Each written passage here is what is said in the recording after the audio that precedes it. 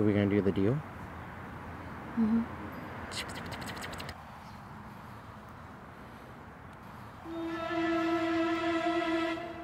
That was sketchy. That was super sketchy. That was very sketchy.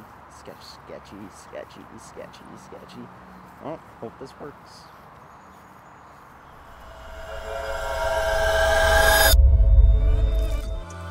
Now, should you be waiting for the ROG Ally X, or just get your hands on the ROG Ally if you never had a Windows handheld before? So this announcement is kind of old, and right now it is July 14th. On July 22nd, the ROG Ally X comes out. The ROG Ally X is like this mid-cycle refresh for the ROG Ally. I love my Steam Deck OLED. I've used it on trips.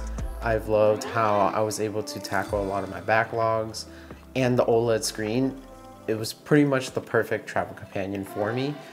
There was one thing though that I really didn't like, and that was the compatibility to some of those games. The ROG Ally, on the other hand, I can play some of those games that I couldn't because it wasn't compatible on Linux. Some games being like gacha games. There are a lot of gacha games that I would rather play on my PC or some sort of handheld over playing on my phone. Just because I do like the bigger screen and I do like controller compatibility rather than playing on a touchscreen, like your phone. And the ROG Ally does just that. Not only can I play my Steam Deck games, but I can also play those mobile games, which I have a hard time playing with a touchscreen. I got my ROG Ally through the Facebook Marketplace. I had a couple of things that I could trade in for the ROG Ally, and because of that, I didn't really pay much for it. But before this video, I did see a lot of ROG Allies on sale on Facebook Marketplace for like 300, 350, 400. And I did see on some bigger franchises like Best Buy, there were open boxes for around 300 or 450. Since then, I did see the prices go up, so they're ranging around from $400 to $500, which is still significantly cheaper than the ROG Ally X. And that brings me to the first point. The ROG Ally X is $800. Not only is it $800 that you had to put down for this new mid-cycle refresh, but you're essentially looking at $800 plus $100 to $150 additional for a new drive, like a 2 terabyte drive. You could just get the ROG Ally for $400 less through an open box. Most of the open boxes for the ROG Ally is pretty brand new. There aren't any cosmetic damages to some of them. This is all because there isn't a lot of people out there that want to go through the whole setup process for the ROG Ally. With the ROG Ally X being $800, open box with the ROG Ally being $400, $450 to $500. Steam Deck LCD being around $400, the OLED being $500, and that's already a better handheld in my opinion when you want something to work straight out of the box. There's also other places where you can get these handhelds for cheaper, being Facebook Marketplace or even eBay, and you don't necessarily have to purchase it with money. If you're lucky enough, you could also find people who are willing to do trades for these handhelds just because they have no use for it anymore. With the ROG Ally, you are looking at 16 gigabytes of DDR5 RAM, a 40 watt hour battery, and a 2230 NVMe SSD storage drive. Now with the ROG Ally X, you're looking at double the battery space being at 80 watt hours, 24 gigabytes of DDR5 RAM, and a full-size SSD being at 2280 NVMe SSDs. Now with the ROG Ally, there are two things that I don't like. One being the battery life. It is so short. I'd always had to carry some sort of charger with me, or I had to play it plugging into a wall. Like right now, just turned it on. I did charge it yesterday, but I haven't turned it on since now, and it's only at 76%. I don't know why the battery life is so short. I did try a bunch of different methods in saving battery, but I don't want to lose the quality sometimes when I'm playing these games. And that's exactly why I would rely on my Steam Deck whenever I'm going somewhere to play on handheld. The Steam Deck just is a better experience out of the box, as well as the battery life on it is just so much better. I can play for 2 to 3 hours for AAA games, and I wouldn't really have to worry about plugging it in. The other gripe would be the setup process. Now, the setup process for the ROG Ally is crazy. It took me about like half a day just to get it ready, just because of all these updates. I need to make sure I had a good connection.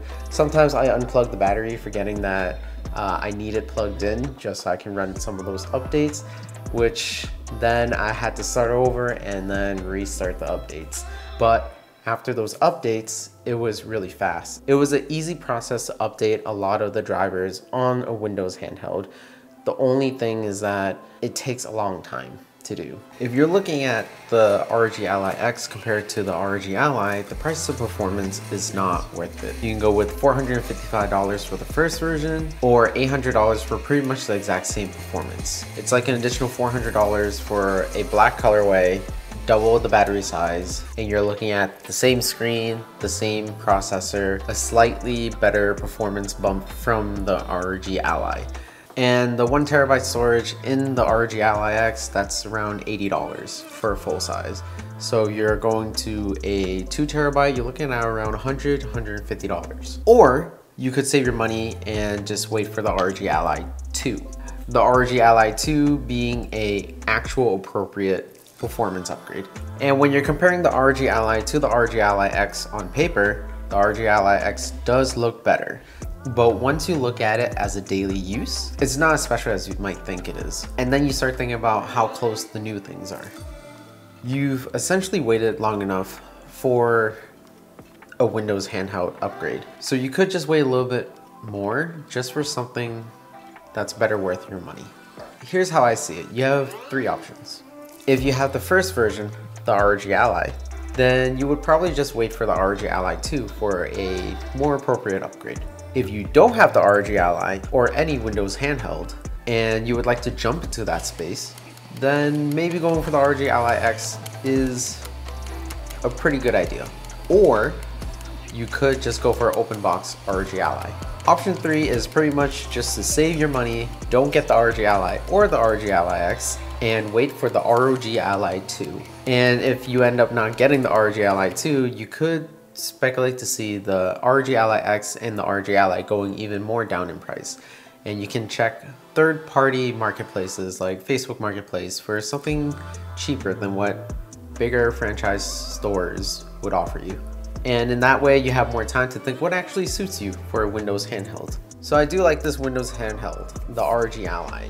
To me, I get to play games that I can't on the Steam Deck, just because Linux can't operate some of those anti-cheats. And the ROG Ally to me kind of is perfect for me. I get to play the games I don't really get to play on the Steam Deck.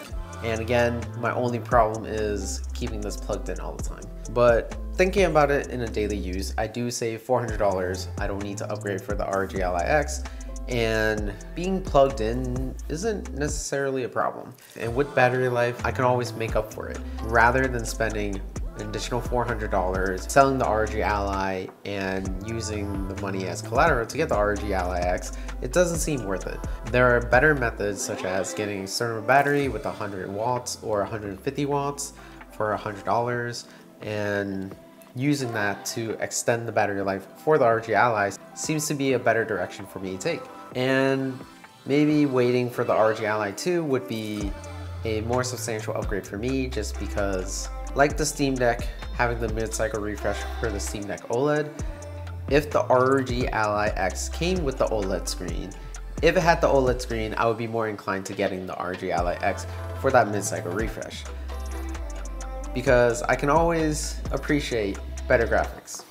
Other things that mentioned for the ROG Ally X does come in the black colorway only. I know there was a lot of people that were really excited for a darker colorway for the ROG Ally X, but in my opinion, I do like the lighter aesthetic, so the first ROG Ally being a white colorway seems to fit my aesthetics a lot more. So that's why I'm not going to go for the mid-cycle refresh for the ROG Ally X, and I'm going to stick with the ROG Ally.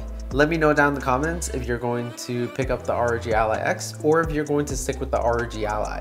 A great way for you guys to help me out with this channel would be to give this video a like and subscribe below.